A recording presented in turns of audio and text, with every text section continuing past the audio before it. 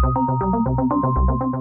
want to go for a ride? Huh? You want to go for a ride with the dog catcher? Oh, you want to go for a ride with the dog catcher? Huh? We're going to be targeting Little Havana.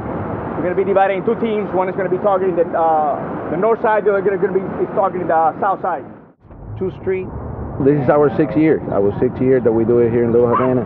We're trying to clean the streets, our stray dogs. At the same time, we're trying to send a message to the people as to what the regulations are on having a dog loose in the street.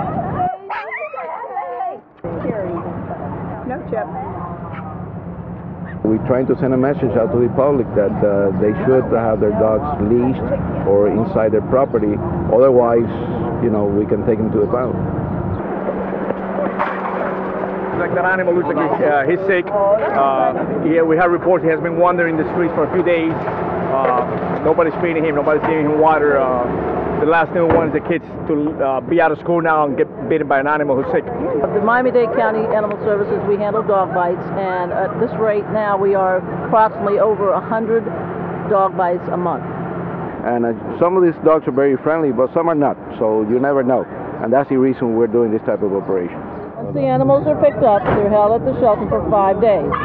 That is so the owners can come and reclaim their dogs, the dogs can be reunited with the owners.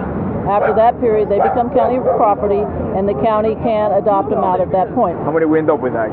14 dogs. 14 dogs, great. 5 warnings and 1 citation. Perfect. Yeah, it's definitely going to be safer for the kids in the summer and for everybody here.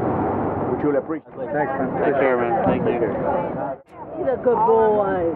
He wants to go with the dog.